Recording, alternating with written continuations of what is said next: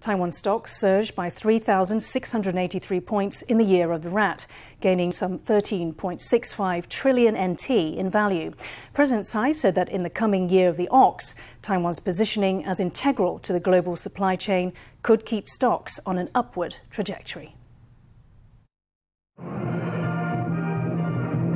The rumble of the drums concludes the year of the rat for the Taiwan Stock Exchange. After Spring Festival, the TWSE will reopen for the year of the ox and for what investors hope will be a bull market. Since the start of the year, Taiwan stocks have had strong momentum, with the average daily trading volume exceeding 300 billion NT.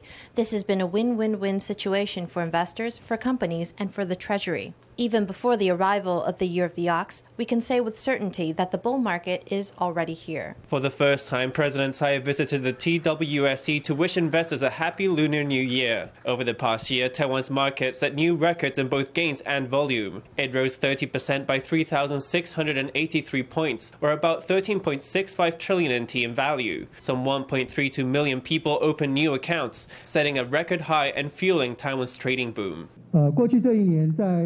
In the past year, under the leadership of the president, Taiwan's performance in epidemic prevention and economic growth has received international attention, and the capital market has thrived. In the eyes of the Taiwanese people, the ox is an animal characterized by stability and diligence. In terms of the capital market, it is also a symbol of prosperity.